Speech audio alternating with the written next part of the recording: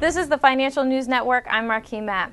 The New York Times is reporting that President Obama has announced on Monday a 2-year plan to freeze pay for federal workers in an effort to curb deficit spending.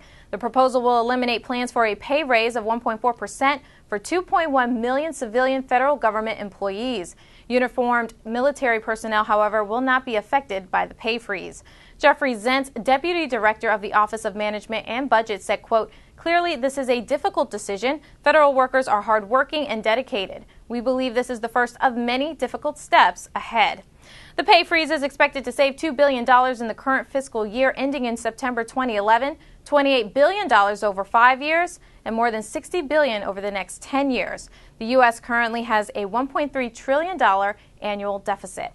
For more news updates, stay tuned. You're watching the Financial News Network. I'm Marquis Mapp.